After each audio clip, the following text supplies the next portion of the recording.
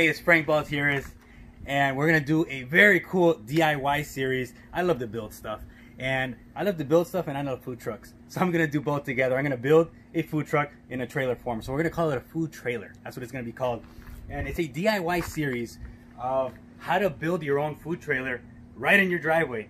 That sounds pretty cool, because I believe if we all have a little bit of DIY knowledge, we can literally build anything we want. A little bit of knowledge, the right tools, I believe that we can do it, and we're gonna do it together.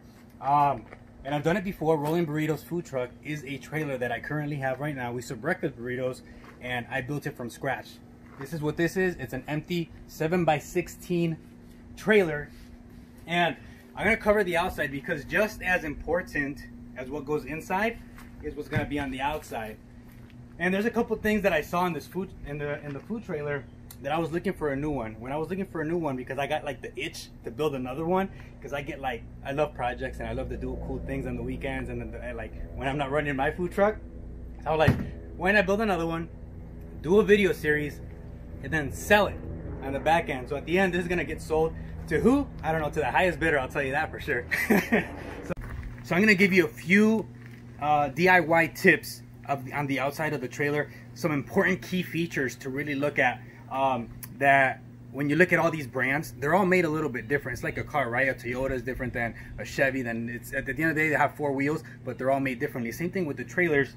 I did not know this stuff until I got my first one. That's when you learn a lot about the trailer business.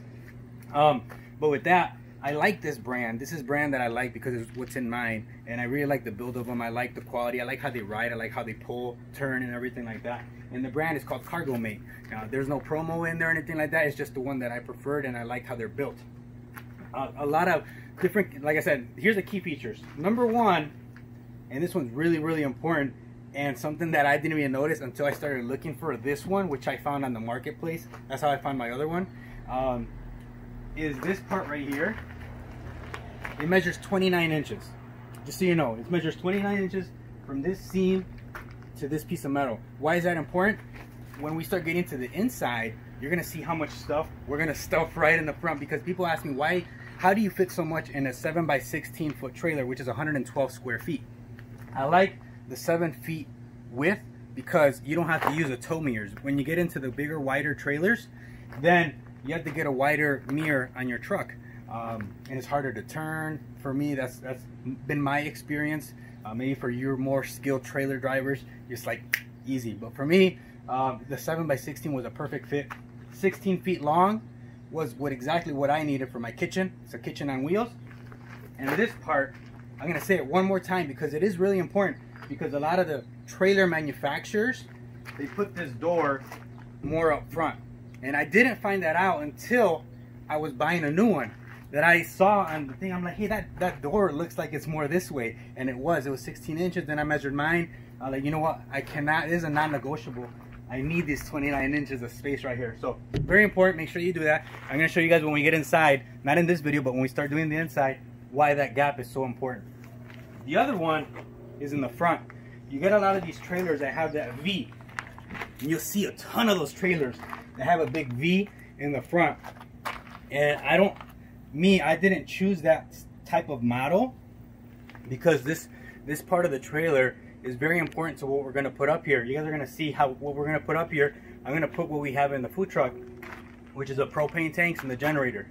So having the flat front, you guys will see, it's going to be super, super important. It's going to make it easier. And I really like the look of the flat front.